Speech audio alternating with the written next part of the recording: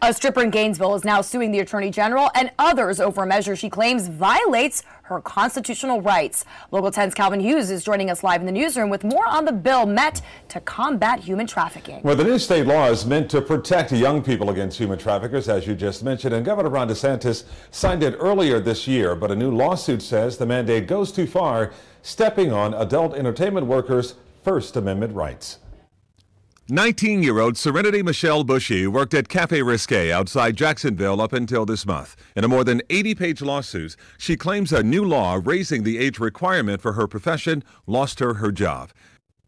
So you got a stripper suing the state of Florida, man, because they passed the law that's saying you have to be 21 or older to strip. Now, obviously, this 19-year-old was getting money, obviously, right? But, like, I guess they trying to combat, sex trafficking and all those other things. But some people just like that lifestyle, bro. Quick money, I don't know, bro. I don't know. And is now violating her First Amendment right to express herself. She writes that at least 8 others and the performers at Cafe Risque lost their jobs because of the new law, too. That's in addition. Damn. They had a lot of little young tenderonis in there stripping. 9 people between the ages of 18 and 20. Sheesh. To cooks, waitresses, barbacks, DJs, and security personnel that can't work at the establishments.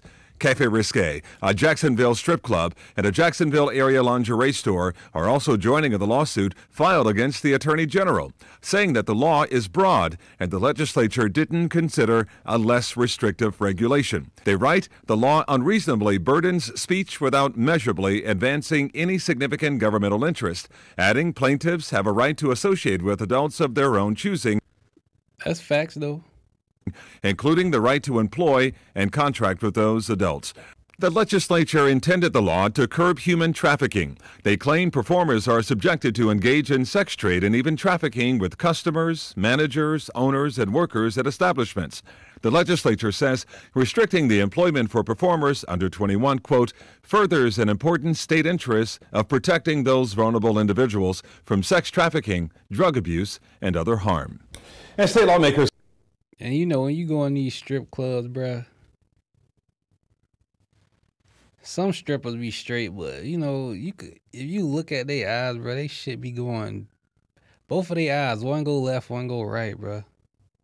Indicating that they're a victim of some crime, like some kind of, I don't want to even say it, but like, yeah, all strippers not right, man. And this law right here is trying to help that, but people want to do what they want to do, despite the income that may come about. You feel me? So, hey, man, shout out to the 19-year-old who's standing up for herself and all the other strippers that she trying to help. But let me know what y'all think about this story, man.